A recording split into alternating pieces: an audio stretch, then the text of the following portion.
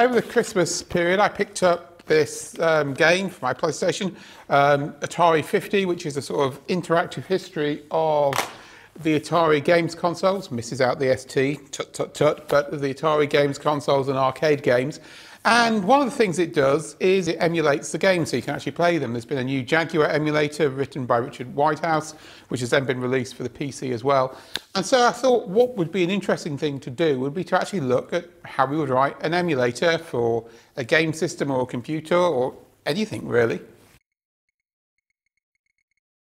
First thing to start is actually we need to know what's in the system that we want to emulate. We're not going to build a complete emulator because we don't do tutorials on Computerphile, but we'll look at the things. So let's start with a system, and let's keep the Atari theme. So let's grab a 2600. Start off thinking, oh, it would be really hard to write an emulator. Then when you actually start looking at it, you think, actually, this is really easy. And then when you try and actually make it work for every single bit of software that's ever been written for it, you realize it was hard in the first place. So you can get something going that will run simple software quite easily, but to get the most out of things like the 2600 or an Amiga or an Atari ST or whatever it is, even a modern PC, lots of software tricks are often used, and getting them to emulate accurately can be really, really hard. And that's where things get interesting. Well, let's break this open, literally, and see where we get started. There we go. So there's not much in it, case. And then we've got the circuit board. And most of this is just stuff to make it appear on the TV screen. So we've got the TV modulator over here, a few buttons for input and output, sockets for the joysticks on the back, a few switches. That's power input, quite useful, doesn't work without it. But the main things that we're interested in if we're trying to build an emulator are these three chips here. The one in the middle, this one is the CPU. It's a variant of the 6502 CPU. So we'll need to emulate that, and by emulate I mean we'll need to write software which does exactly the same thing that the CPU does when given the same code. This one over here is the wonderfully named Riot chip. That's short for RAM, input, output and timers chip here, and we'll need to emulate that as well.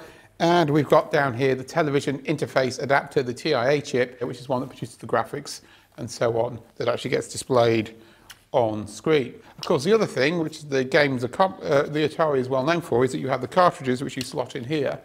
And actually all the cartridge was a ROM chip which contained the program. So your actual program code was in the cartridge, so that was there, and then the CPU was here and the RAM was in the chip here. And you had the wonderfully high amount of 128 bytes of memory. We're not going to go into the details of how the 2600 works. That's another video, which you've probably already covered part of it. But we need to know where those things were, so that when we emulate the CPU and we write to a particular memory location or read from a particular memory location, we know whether we're getting data from the cartridge, getting data from the RAM in the Riot chip, or whether we're accessing some of the hardware that's attached to it. So the first thing that we need to know when building an emulator is, what's the memory like? This is pretty much exactly the same things you need to know when designing a computer or designing a games console in the first place. You need to know where things are going to be so you can build the hardware to decode it. We're not building hardware, we're writing software, but we need to do the same sort of thing in there. Software to pretend it's hardware again. Exactly, that's exactly what we're trying to do. We're writing software that pretends it's hardware. So on the 2600, we have address 0 down at the bottom.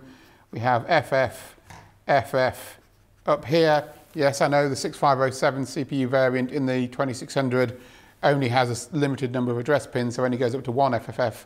But in terms of the 6502, it's still trying to access the high addresses to fetch things like the reset vector. We'll come back to that.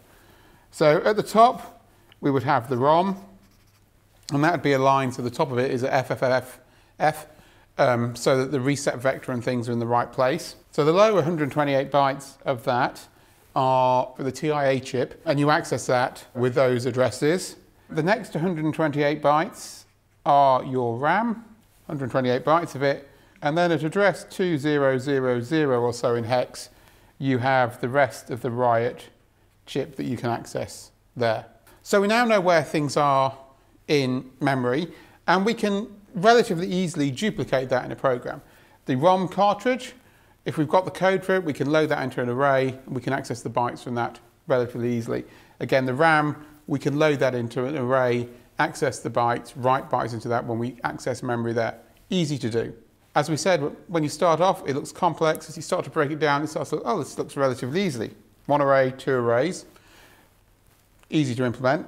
Then it starts to get harder again. For things like the input-output devices, the TIA, the Riot, your keyboard, your mouse, if you're doing a computer or something, they're not necessarily memory locations, but when the CPU reads from there, you can write software that basically says, if it is this location, call this routine to process the value that's being written, or call this routine to produce the value that's being read from that location. So the memory side of things starts off looking straightforward. The other thing we then need to implement is, of course, our CPU.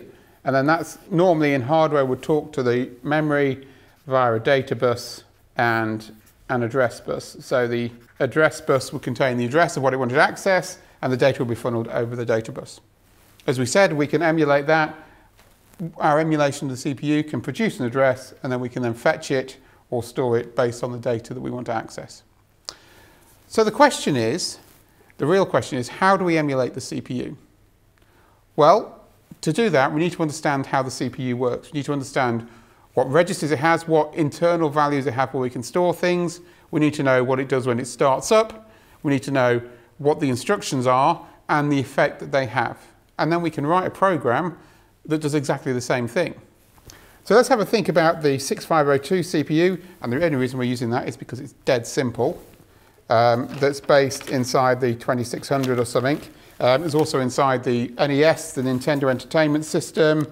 The SNES used a later variation of it, the 658C16, I think it was, and so on. And the 6502 has been around for donkey's years. PET, the Commodore 64, the BBC Micro, all 6502 based, if I remember correctly, or variants of it, should we say, and things. So the 6502 based CPUs are dead simple. We've got three registers, A, X, and Y, and they all store 8 bits. So we've got an 8-bit for that, we've got 8 bits for that, and we've got 8 bits for that. We also have a stack pointer, which we will call S, which is also 8 bits long. But the 6502 does something slightly bizarre in that it always prepends a 1 to it, so your addresses all fall between 100 and 1FF in hexadecimal in memory, which maps quite nicely to our display here, because our RAM starts from FF down to 7F, but the way it's implemented is it also appears at 100 to 1FF. So you can use the RAM both for just general purpose things and also for the stack, which you need for the CPU to work properly. Things like calling a subroutine will only work if the CPU's got a stack for that to store the return address in and things. Just the way the CPU works. When you call a procedure, effectively, it needs to store where to go back to, and it does that by putting it on the stack so that you can then pull it off when it's finished. Again, it's starting to get slightly complicated because we thought these things only appeared here, but actually they now appear at the same thing. So there's two addresses that can access the same thing. So we need to write our software that emulates the memory to cope with both set of addresses and get the same thing, because if you access them at either value, you get the same result. Starts to get slightly more complicated. Still not that complicated yet. We'll come to that. So we've got our AXY, we've got our stack pointer, which is 1 and then the value in there. We have a program counter, and this is 16 bits long, and that stores the address of the next instruction we're going to execute. The CPU works by fetching an instruction from memory, executing it, then fetching the next one, and it knows where to get it from based on the program counter. Here, so that's a 16-bit value. And then finally, we have a set of processor flags, which are generally referred to as P, which are 8 bits long. And depending on the instructions, they get set with specific values. So we can break these down. For example, we have a flag N, which is set if the instruction produces a negative result. So if you say subtract one number from another and it's negative, that bit in the processor flags will get set to say that it's produced a negative result. There's another one which is set if it produces a 0 result. There's one that happens if there's an overflow, a carry. I'm not writing these in the right order. There's one that tells it if there's interrupts enabled. There's another one that tells it if it's in decimal mode, which is a pain in the neck to implement. And then there's one that tells it if there's break has happened. course, you need to make sure if you're implementing it that they were in the right order. So that's basically the internal state of the 6502 CPU. It is relatively straightforward. And we could easily write a program to store this state.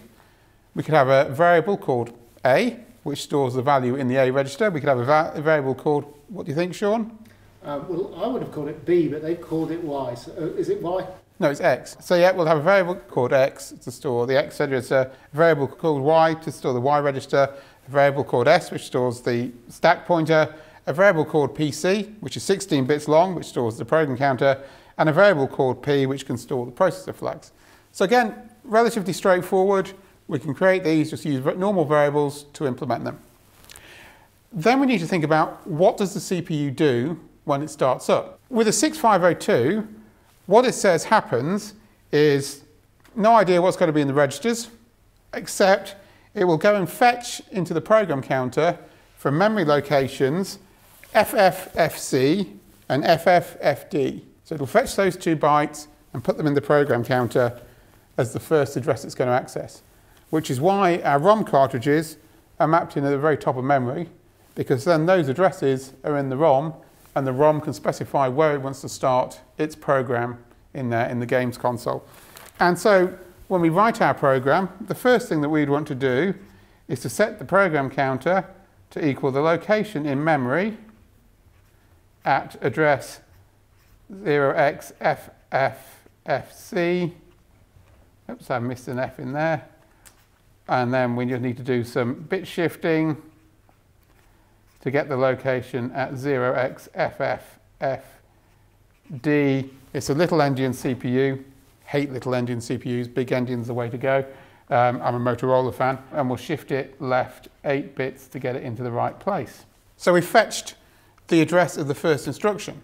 We are emulating what the CPU do. The hardware that implements it here, when it comes out of reset, when it starts, will take the address that's in memory, which will be in the ROM cartridge on this system, on a different computer system will be in a different place, gets the address there, puts it into the program counter, and then goes and fetches the first instruction. So what our program would need to do, and we'll write this in pseudocode, is fetch instruction at PC. So we fetch the byte that's there. On the 6502, the instructions are a byte long. On different CPUs, they're different widths. If you're trying to emulate the x86 CPU, good luck to you. They're an absolute nightmare. They can be anything from 1 to 15 bytes long. Pain in the neck to emulate. So we can fetch the instruction there. That gives us what's called the opcode. We then increment the program counter so that it's pointing at the next instruction. We then need to emulate that particular instruction. And the way we can do that is look at the opcode, and then if the opcode has value 0, we'll do one instruction. If it has value 1, we'd do a different instruction. If it has value 2, we would do another instruction. So we could use something like a switch statement and just say switch 0, do this, switch 1, do that, switch 2, do this, to have the same effect as the CPU would have when that instruction is executed. So let's have a look at a very simple instruction. This one has the value A9, which if you were to look at up in the instruction is the load A register with an immediate value, which just means it follows it in memory. So if we saw the value of A9, we would then write some code that would read the next value from memory, which we've already incremented the program counter to point to. So we'd read that, and then we would take it and write it into our variable A. One other thing we need to do is we have these flags that we would need to set based on the value of the variable A. So for example, if this is 65, it's not negative, so we'd set that to be false.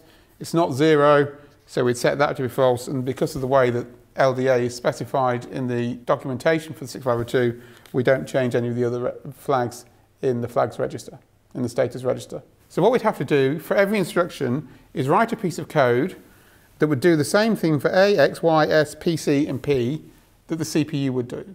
And as long as it has the same effect, when we then execute the next instruction, because the state's been updated to have the same thing that the hardware would have, that instruction will have the same effect. Now you might think, there's 256 values in a byte, that means I'm going to have to implement 256 routines. Actually, it's not quite as bad as that, because a lot of the instructions are similar. So for example, the one we've got here, the A9 routine, we can actually break down to a set of bits that end 1, 0, and then you have 3 bits, we'll call them B here, which specify how the addressing mode works, and we'll have 3 bits A here that specify what the instruction is. So these 3 bits will tell you how to fetch the value from memory. Is it an immediate value? Do you read it from another memory location? And these will tell you what do you do with that value. So it might be, in this case, LDA, which means we load the accumulator, the A register with it. It might be that we add the value onto the A register, or we subtract the value, or so on. So actually, you can split this down and say, well, I need to write 8 different routines that do the actual operation, and 8 routines that fetch the value from memory. And then, so actually, it's only 16 routines you have to write, not what looks like it might be 64. So it's not quite as bad as it seems, and some of the other ones will have similar effects as you do that. So it starts to look like writing it wouldn't be too hard. But we've only considered the CPU and what it's executing. Remember, we said that the CPU is actually talking to the other chips on the system. So it's talking to the write chip, and it's talking to the television interface adapter to cause things to appear on the screen, to access the joysticks and so on, to know what you're doing as you're playing the game. And this is where things become more complicated, because each of these instructions takes a certain amount of time to execute. And the hardware is doing things that takes a certain amount of time to execute. If you go back and watch the video where I looked at how you wrote software for the 2600, one of the things you had to do was change the registers in the television interface adapter at exactly the right point as it was traveling across the television screen to change color, to set things up to appear on the right point in the right line. If you don't get the timing right, it'll be at a different point to where the television interface adapter is, and so it will have a different effect as what appears on screen. It might execute the right code, but what appears on screen wouldn't be what you'd expect it to be. So you actually have to write the code here and the code that emulates the television interface adapter or any other hardware in your system so that you get them working at the same speed, that they're in lockstep if you want, to get exactly the same effect. Now for something like a games console, that's really important so that the games work fine. If you're just wanting to run a program, say something like a word processor, it's probably less important. You could probably write an emulator for, say, a BBC Micro that could run a word processor, run BASIC, without worrying about that. You could provide the data when you got to it, which key's been pressed, for example. You could output the data onto the screen and display it, and it would work fine for something like that because it's not so tightly coupled between the timing and things. But when you get to things like gaming, and sort of you're talking to other bits of hardware and so on, then you really have to make sure that the timing is absolutely right. And that's where things get interesting, because something like the 6502 is relatively straightforward in terms of timing. If you look at something like the 68000, which was used in the Amiga or the Atari ST or the Sega Mega Drive, Sega Genesis and things, you find that the length of time an instruction takes can depend, depending on the way the hardware is built, on the instructions that's next to it. The way the hardware is implemented means that some instructions may take longer at certain times than at others. On the Amiga, for example, if the CPU could be stalled while the graphics hardware fetched values in certain cases, and so on. And so you had to really make sure that everything's balanced. What this means is that even though you're emulating a CPU which is perhaps 1 megahertz on something like this, 8 megahertz on an Atari ST or Amiga, say, is relatively low spec, the actual CPU power you need in the computer that's running the emulator can be considerably higher, because you have to make sure each of these things are happening in the right amount of time so that they appear on screen at the right amount of time and everything's happening. And it can get a lot more complicated very quickly. As we said, you can create a very simple emulator relatively straightforwardly. All you have to do is make sure the right values end up in the registers and in memory at the right time. But to actually emulate a more complicated system, it gets quite complicated quite quickly.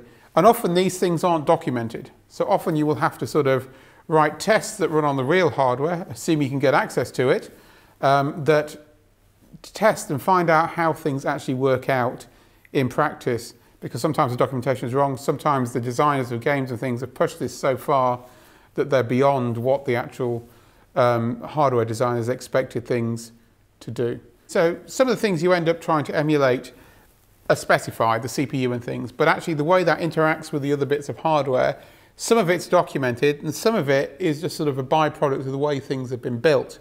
And to make sure the software has exactly the same effect in the emulator as it would on the real hardware, you need to make sure that those same side effects happen often at the same point in time.